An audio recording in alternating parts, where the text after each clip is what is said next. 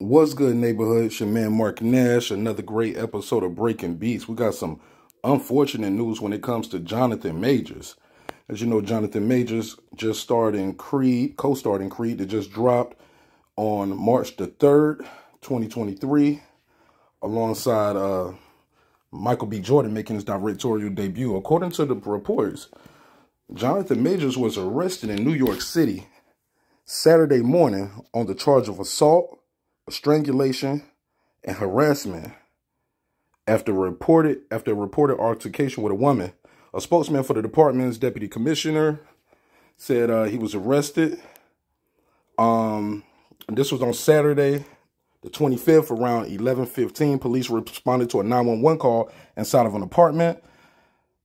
And according to the sources, the woman is 30-year-old female. We still don't know how her connection with him. But he was released. He was arrested and released without incident. The victim sustained minor injuries to her head, neck, and was removed to an area in the hospital, and she's under stable condition.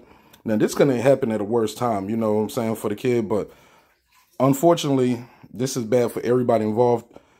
We don't have a statement again from him directly. We just heard his team said he has done nothing wrong. We look forward to clearing his name and clearing this up. This is a pivotal moment for Jonathan Majors. You know, saw his career really pop off over the last couple of years. But man, I think he was in, what's the other movie?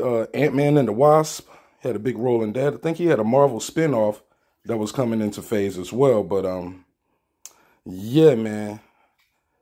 Wow, this is bad news for Jonathan Majors. Hopefully we can get some more information about this. Hopefully these allegations, these rumors are not true. And yeah, hopefully this is just a big misunderstanding. But good night, man. Damn, Jonathan Majors. It's the last thing you need right here.